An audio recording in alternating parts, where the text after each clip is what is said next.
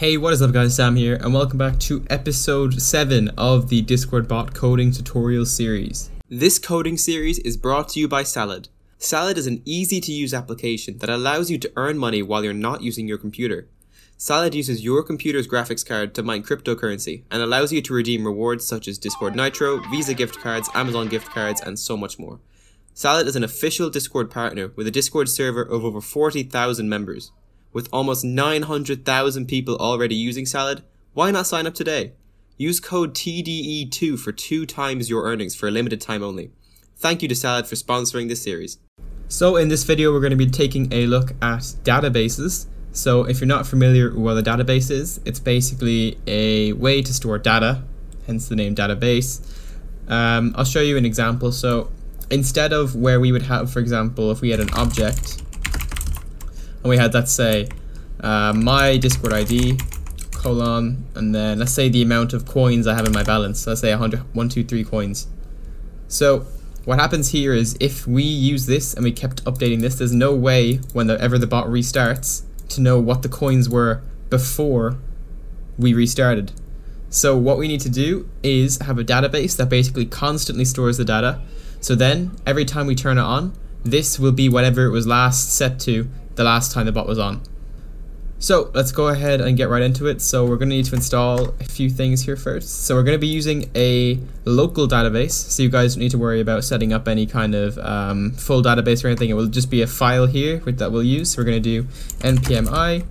We're going to be installing something called Sqlize, which is basically a way to make the methods of using a database easier. It's basically a wrapper for the database, which just means that it basically provides easier functions than using the database itself.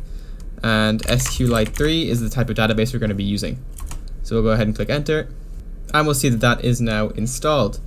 So the first thing we're going to do is const Sqlize equals require Sqlize.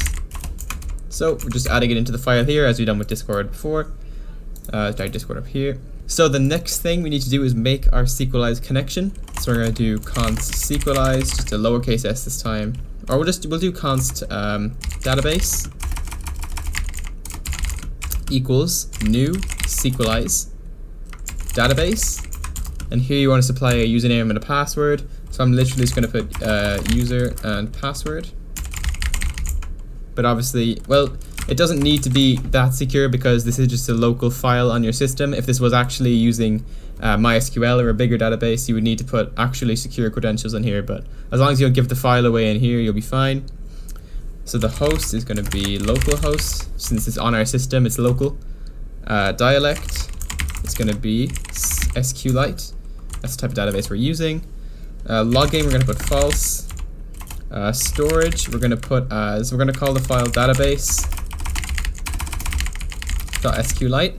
So one final thing we're going to add is we're going to add a definition, so define, and we're going to add freeze table name true. So freeze table name true. So what this is going to do is basically Sqlize likes to add random s's on the end of table names, so this just fixes that issue. So we're going to define a very simple database here. We're just going to do const user storage equals database dot define. We're going to put the name, so I'm going to call it user. We're going to put a comma and a object. So in the object we're going to put an ID, and that ID is going to be of type. It's going to be Sqlize dot, we're going to make this a string, and it's going to be unique. And then we're going to add in a tag. This is going to be, we don't need to put another object, since basically we need one element that is the unique primary key, and then all the others can just be just given a type, so Sqlize.string. So one thing we need to add up here is we need to make this our primary key true.